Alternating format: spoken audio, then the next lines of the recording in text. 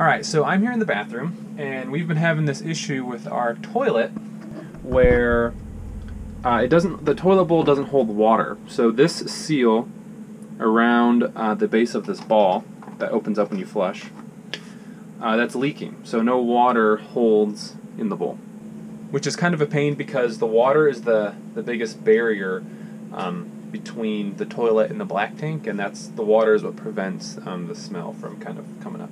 So we get a little bit of odor because the water leaks, so we figured it's about time we fix it. So we just got one of these Dometic bowl seal kits. Comes in a little package like this. We just got it off Amazon. I don't remember how much it was. It wasn't a lot. But it comes with this like flexible rubber ring. Actually 2 flexible rubber rings. So first things first, you have these plastic clamps that actually hold the toilet bowl to the base of the toilet. So the base is plastic, the toilet bowl is porcelain, and those are secured with one of these clamps that you screw and it tightens. So I've already removed that, and I guess the next step is to take the bowl off, so I just need to lift it up basically.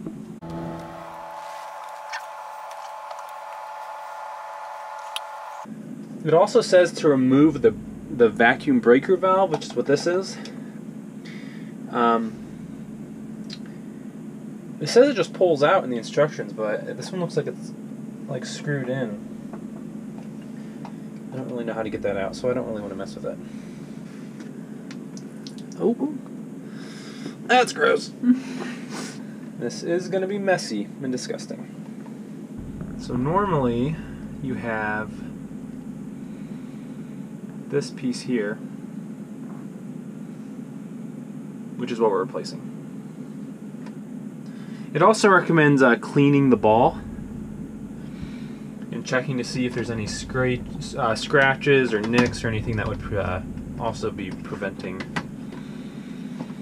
it from sealing properly. So this is pretty gross.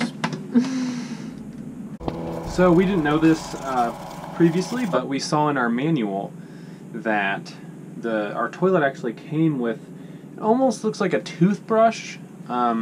It's like a real skinny handle, not very thick at all, and it's meant to slide between the seal, this rubber ring, and the actual ball here. So when you clean the toilet, you're actually supposed to shove it in this crack around it and kind of scrub, and that prevents this corrosion from happening. But we had no idea that existed. It was actually taped to the bottom of the bowl, and it had never been used. So this is like, what, 12 years of gunk buildup? It's really actually not that bad.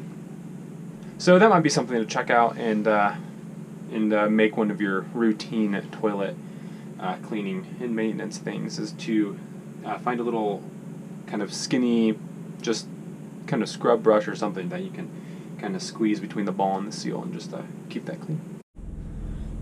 So the installation is supposed to be pretty easy, especially with this model of toilet. We have a Dometic toilet. I don't know if I mentioned that. I'm not sure what the model is, but it's the one with the porcelain bowl. And so I guess there's this little notch here, and it lines up with a notch on the actual rim. So you just line up these notches here.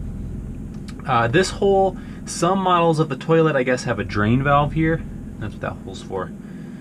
And then you put the bowl back on top.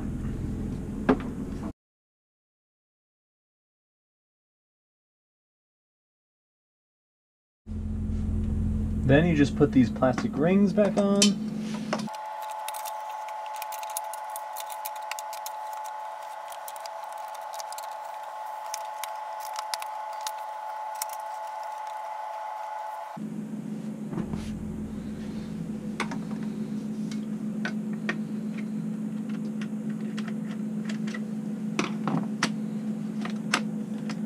Sweet.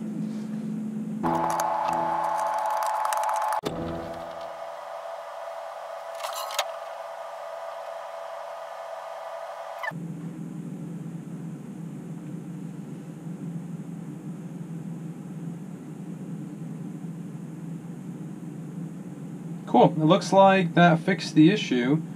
I think normally it would have been drained by now, but we'll let it sit for a little bit and see if it worked. So the toilet is holding water. It has been for a couple hours, so I think it's fixed, so that's pretty awesome. That was a pretty easy fix, so if anybody has ever worked with their RV toilet before, it's kind of a pain in the butt, but that was actually really easy, so I was actually really surprised.